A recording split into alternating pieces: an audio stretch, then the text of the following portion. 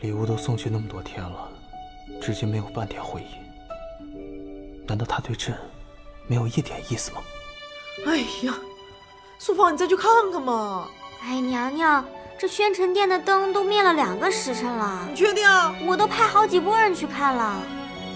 哎呀，娘娘，咱别等了，陛下今天应该不会过来了。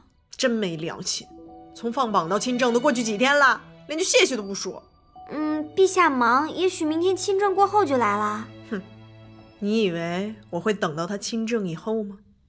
好你个段云章，别以为我喜欢你就可以一直等你，也不看看我是谁。娘娘，你冷静，千万别冲动，再多等1天就好了。我等不了了，我1天都等不了了。既然他不来找我，我可以去找他呀。哎，我决定了，我主动出击，在他人生中最关键的时刻，一锤定音，将他宠到手。素芳，去咱们放4把来。好。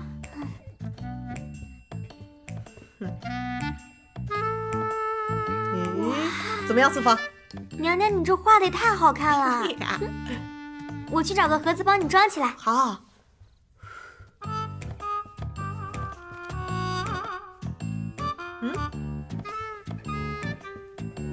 素芳，有盒子了，我拿我爹送的这个。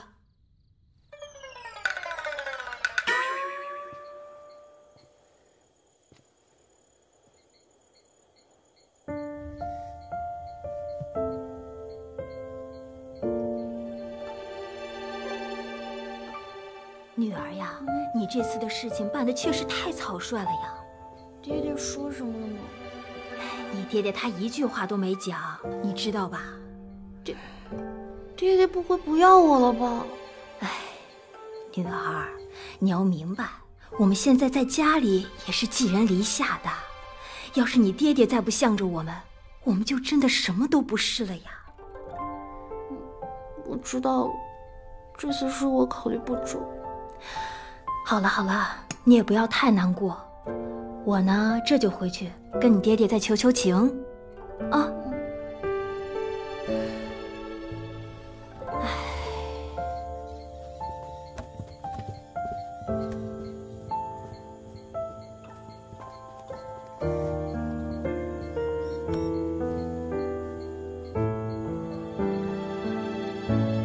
你干嘛？我路过，顺便来看看。过来看看？啊，你是来看我笑话的吧？哦，不是，我是真的特意过来看你的。上次那个事儿吧，我也没想到。二殿下，木已成舟，还有什么好说的？本来我也觉得没什么好说的，但刚刚看你那样，我觉得我还是有必要跟你解释一下，让你别那么难过了。行，那你好好说说。我为什么要让你自首？其实都是为了你好。你看啊，你好好一个姑娘家，动歪心思，打歪主意，长着一副好皮囊，藏着一副坏心肠，这样不好。我这么做呢，既是为了伸张正义，也是为了把你从万劫不复的悬崖上给拽回来。这么说，你懂我意思吗？这么说，二殿下是觉得自己没错了？没错呀。错，大错特错。二殿下不仅错了，而且错得离谱。不学无术是错，多管闲事是错，自以为是更是错。二殿下一言一行、一举一动都是错。哼！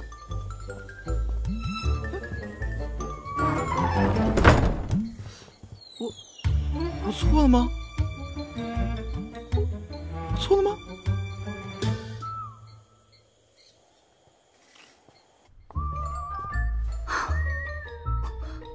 段云宠，你等着，看我怎么把你写的人神共愤。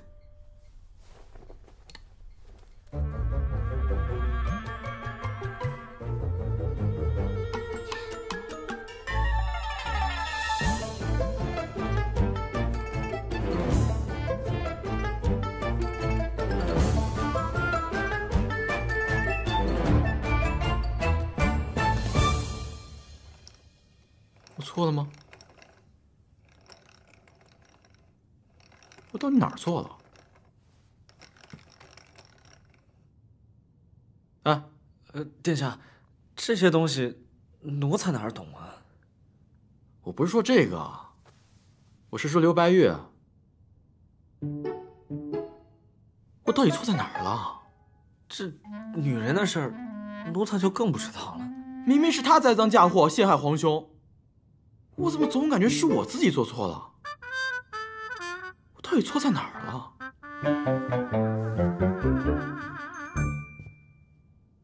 我知道我错在哪儿了。完了，全错了！殿下，到底怎么了？错了，全错了！我不会是喜欢上他了吧？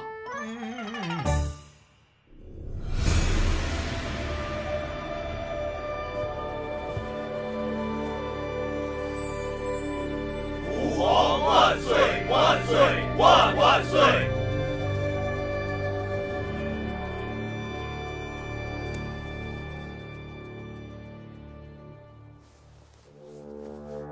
还不如拿昨天那个臭萝卜顶一下。你别把那丢人东西拿出来，能顶一会儿是一会儿啊！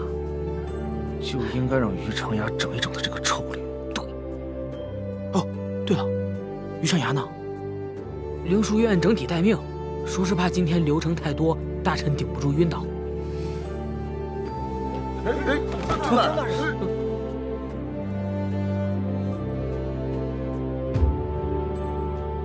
传玉玺！完了，这下可完了！哎，别说话！嘘！哎，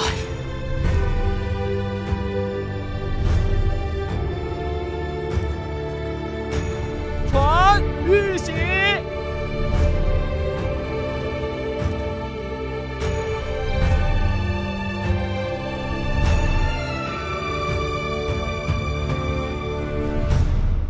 玉玺来了！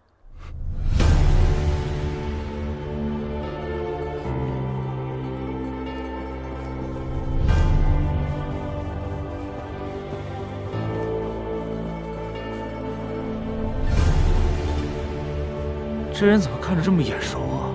是不是在哪儿见过？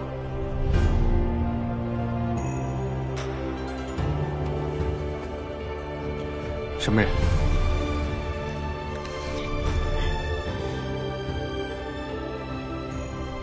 你怎么来了？这是给你的礼物。你有病啊！你不看看场合？哎呀，我知道，别磨蹭了，快打开吧。栓子。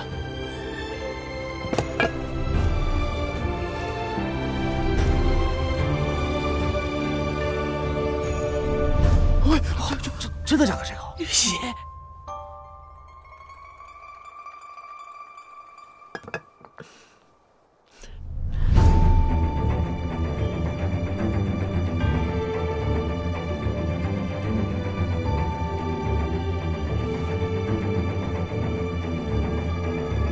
请陛下拿玉玺，昭示百官。